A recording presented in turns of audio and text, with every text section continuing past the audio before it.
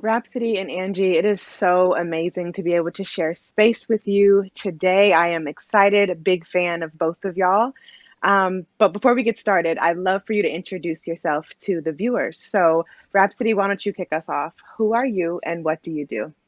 I'm the RAPSOD. Why? Nah, I'm an MC from North Carolina, a creative. I like to create, a lover of sports, a lover of hip hop culture, and all those good things. It's so much more, but that's I'll let them dig. I can't give all the diamonds away just yet.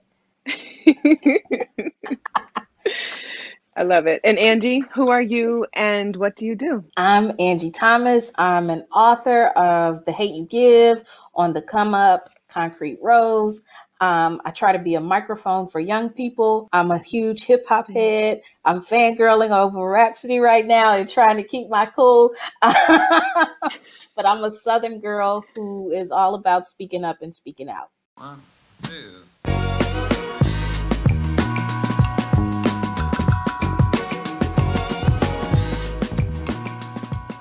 So I wanna talk a little bit about being a Black woman in the entertainment industry and also in the literary space. I myself am an author as well, so I just know how it's a lot, right? Where we have to have these platforms, hold space for other people, hold space for our readers and our listeners. So I do want to talk, Angie, I want you to kick us off about being Black in the literary space and what having that microphone means to you.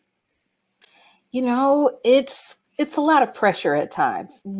Before I became published, I didn't think that a book like mine could be published because specifically in kids lit where I operate, you don't see a lot of books about Black girls, and you definitely don't see a lot of books about Black girls dealing with police brutality. And that's what I had. And now we're starting to see more diversity in kids lit, but publishing still has such a long way to go. It's disheartening to know that when I walk into meetings at publishing houses, it will be very rare to see anyone who looks like me. And right now we're having a huge push towards diversifying the tables. Because if we want diverse books, we got to have diversity as far as the people who are in those spaces.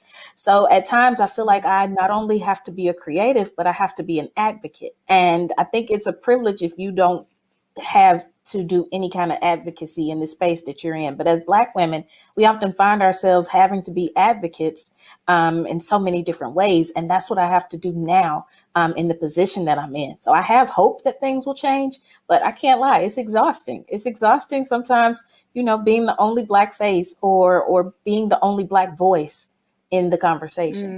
And Rhapsody, how about you, especially in the entertainment industry as well? What is that like for you being a Black woman in that space and having this platform and this microphone, no pun intended, to be able to share your light and your truth and your artistry with folks who listen to your music? I think the hardest thing and challenge for me was to create balance again. I grew up where hip hop in the 90s and late 80s, we had so many women and examples of what uh, femininity looked like in hip hop. And they were so varied from Queen Latifah to Roxanne Shante to Little Kim, Foxy Brown to Lauryn Hill, Missy Elliott. And then it came a space, where we didn't have a lane or a voice in a mainstream level. It kind of morphed into video vixens. And then it was a time where you only had one or two voices. But now, the beautiful thing is the resurgence of women taking up space in hip hop and using their voice and being different. And that's just been a challenge to, not be swayed by what's popular and to remain Mm, true to you. You know what I'm saying? So, that's been a challenge, but it's been a beautiful and good fight.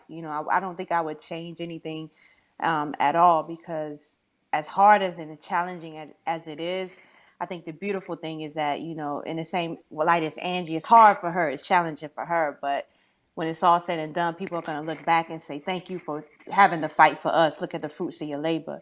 And I mm, feel the same way. If I could be mhm, a voice for somebody to say, yo, you get to define how you want to show up on the microphone in hip hop. You get to say what you want to talk about, how you want to dress, however that is, as long as you remain true to mhm. you. So, that's been the biggest thing is, creating that space, maintaining that space, not tiring out, and understanding that, it's not for nothing. I like that piece about it's not for nothing, and being able to essentially carry the torch and light the way for those coming ahead of us. So I want to ask, what is your greatest celebratory moment so far in your career? Because I know we talk a lot about the struggle and we talk a lot about challenges, right? But what about that self-celebration and also the celebration of just being a woman and a Black woman in this space and being able to take up that space unapologetically? What would you say to that, Rhapsody? Man, I can't ever pick just one, right? Because I appreciate there's so many. I look at my career and they're all stepping stones for me. I think one of the biggest ones would probably be winning Lyricist of the Year at the BET Awards. That's an award that I was the first woman to receive. And knowing that Mm, there have been so many ill lyricists before me to be the first, it's kind of bittersweet, right? Like, dag, like, why am I the first? But at the same time, I'm the first and I know I won't be the last. So, mhm, that was one. Man, creating an album like Eve, where I got to celebrate women and, expand mhm, my sisterhood and make women feel good. And I'm glad that I could give them an album that spoke for them and told all, the spectrum of who we are. I don't know. Going to South Africa, that was one of my biggest ones, right? I went to South Africa and I met this little girl, and she basically was like, I want to be like you. And for me to be in North mhm, Carolina and have influence over someone 16 hours over ocean and more land, in the motherland, mhm, that meant a lot. That said that I don't have to be famous. That doesn't mean I don't have impact. mm, And Mhm.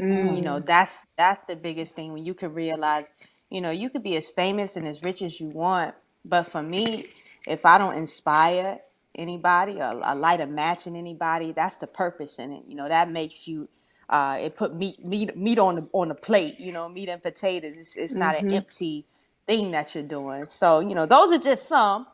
I ain't gonna take up the time because I know I Angie got love a it. lot. Yes, and I'm gonna pass it to Angie too. And I think that's really interesting to hear you say like that intentional impact. Like that is what influence is. It doesn't have anything to do with fame or notoriety, like that one heart that we touch. So Angie, I want to talk about some of your celebratory moments in your career and what has been maybe one of the greatest milestones or stepping stones for you. I think it's funny you were bringing up the impact because all of mine have to do with that.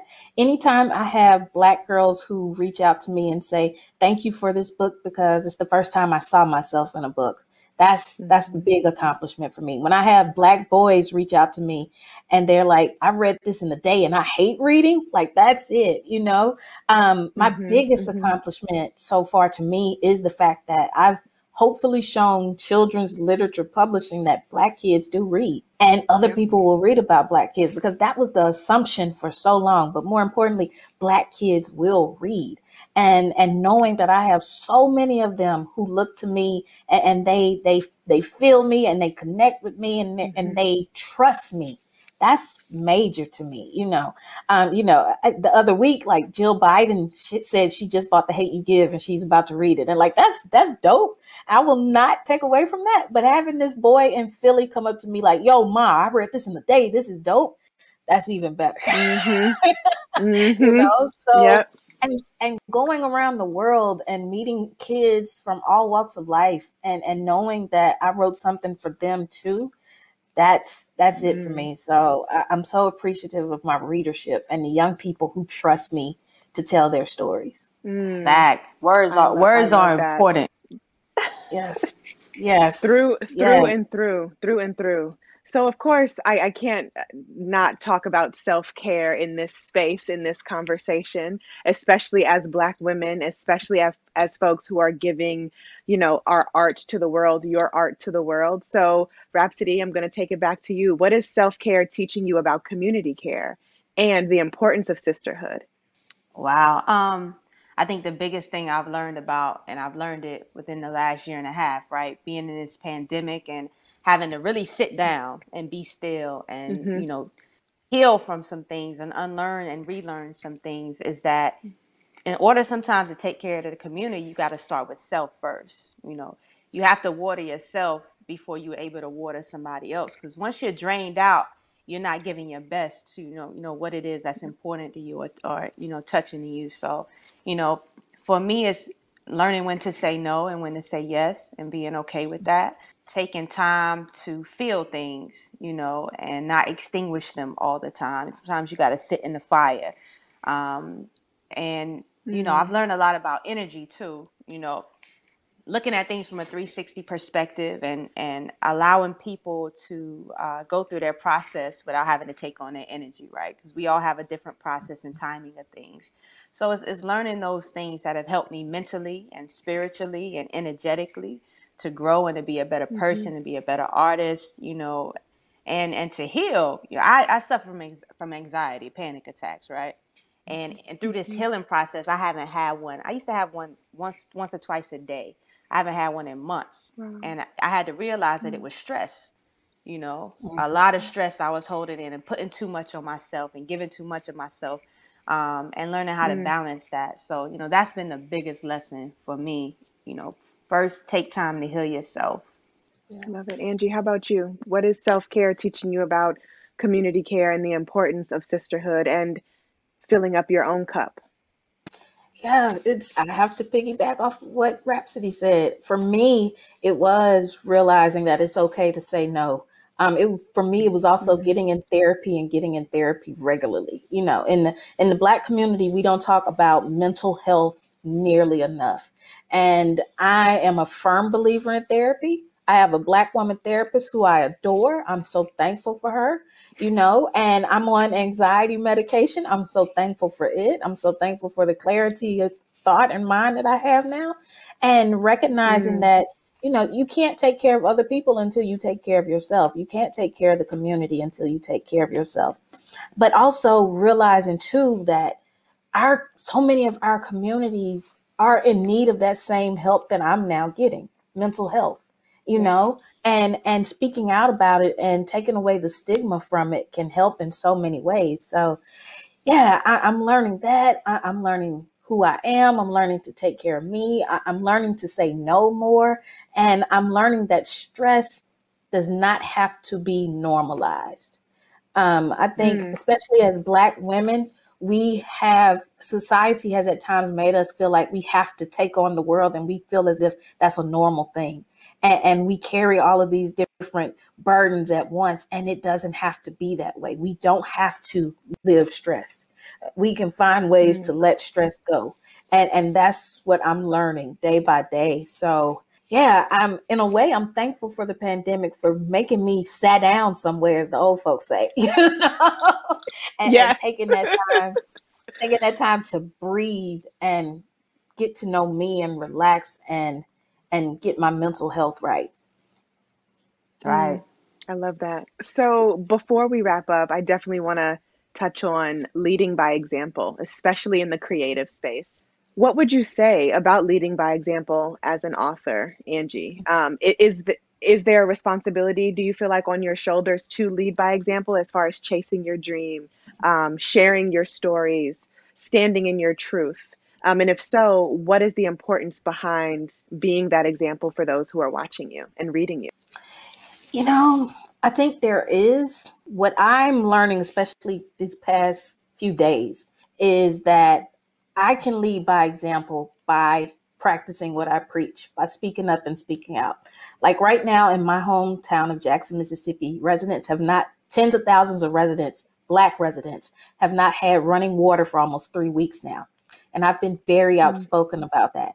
And I wanted to show young people who are watching me, or anybody who wants to be a writer, that if you write about these things, be about those things. That for me is what leading by example means. It's not just writing about it, not just talking the talk, but walking the walk. And also, I also understand though that I'm a role model, but it's not my responsibility to raise people's kids. But my responsibility to them, if nothing else, is to show what authenticity looks like. That's the one thing I owe young people, authenticity. That's what they crave. That's what they want from so many of us. And they don't get it nearly as much as they should. And if nothing else, that's how I'm going to lead by example, by being authentic, being real, owning up to mistakes when I make them, admitting when I'm wrong, because young people don't see that nearly enough either. And learning from my mistakes. That's how I lead. That's how I lead. Rapsody, how about you? How are you leading by example? Hey, man, the writer said it the best. I mean, words right out of my mouth. I don't even know. But, I mean, just to add, I mean, that's it. You know, authenticity, showing up as yourself, as imperfectly perfect as we are, and allowing people to see that. And it's okay. I think we sometimes, not we, but we in general, we fall into a situation, especially with social media and everything coming at us so fast, where everybody's trying to be perfect or trying to be this, and that's not reality, you know. So I feel like as long as I wake up every day and look myself in the mirror and I'm proud at who I am and what I do, and I do things that are true to me, you know, that's the best way that I could, you know, lead by example, is making space for people just to be themselves. And that's what I love about Angie. That's what I love about Cardi B. That's what I love about, I could go on, Kendrick to, you know, whoever else. But, you know, just allowing people to, you know, fill space and say, you know, whoever you are, there's space for you. Your light is good enough. You know, you don't have to dim your light for anybody else. You know, and you do that by not trying to follow a trend or trying to, you know, be popular. Just be you. Because at the end of the day, if you anything else other than who you are and your true self, you're gonna burn out. It takes a lot of energy to be fake, you know. And you know, that would be my advice. We only got 15 minutes though, for real. It's 6:27. I think our time is up. I'm saying. Oh my goodness.